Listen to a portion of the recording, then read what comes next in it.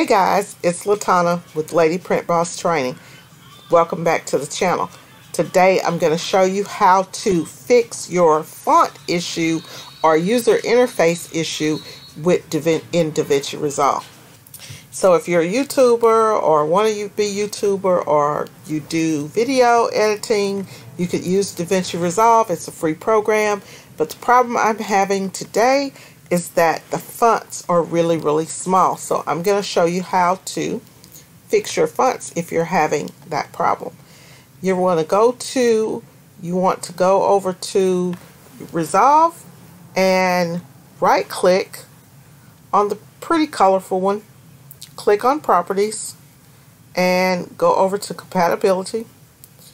Under Compatibility, look for Change High DPI Settings.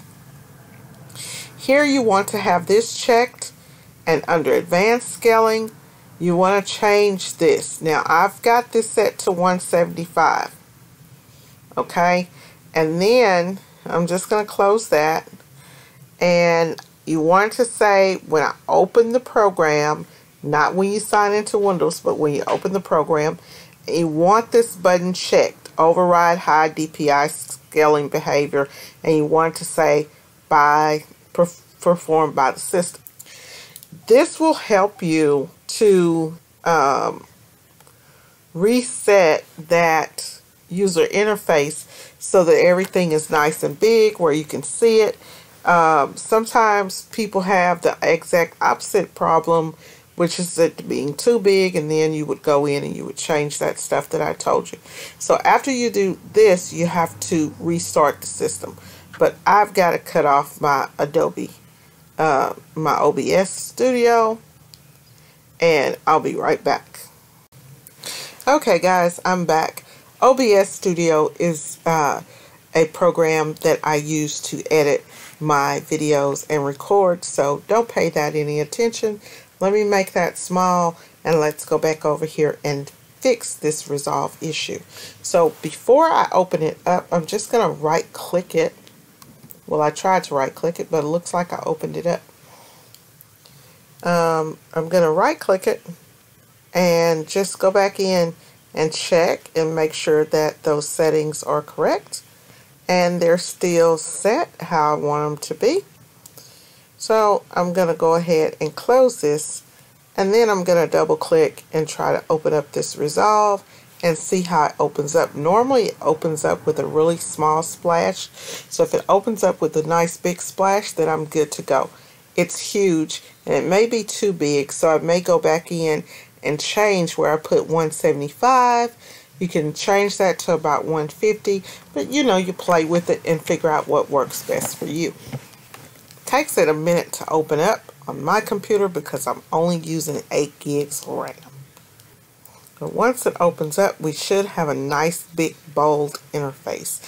For some reason they don't have this set up in Davinci Resolve where you can actually change the font size or change the background, all of that stuff. I don't know why.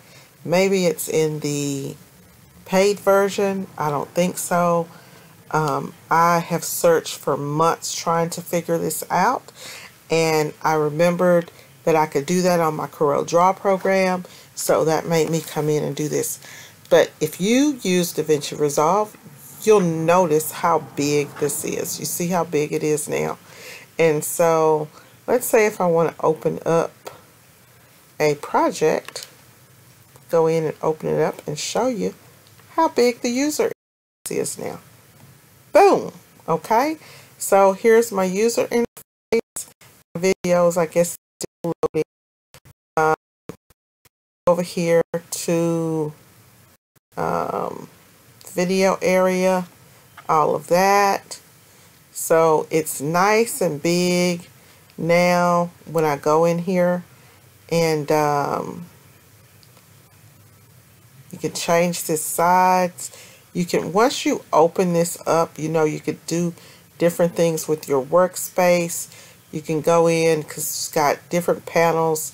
The only thing that I have checked is my media pool, because I do like to pull my media out of here. and everything else I pretty much have turned off. So you could go in and play with these settings, play with your user interface, make this, you know, bigger, smaller, whatever you want it to be, and then just play around with it, get it how you want it to be, and then you go here and click on presets, and then go in here and just load a preset, or you know, save your layout as your preset, and you're done. But that's the only way that I found to change the user interface. The other thing you may notice is that my interface is not as dark as it was, and as it comes in, you know, with factory. So what I did is I went over to Davinci Resolve here, and under preferences, the only thing I could find that I could do was to use a gray background interface, and so I checked these two buttons.